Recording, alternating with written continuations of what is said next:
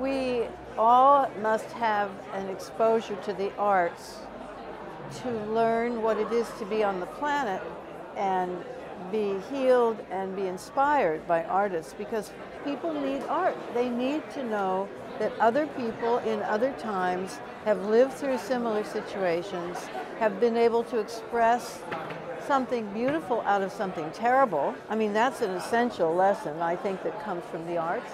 But that's what, those are the rails that we ride life through. The arts, the music, the paintings, the visual arts, the oral arts. I can't imagine a life that's not enriched by the arts being worth living.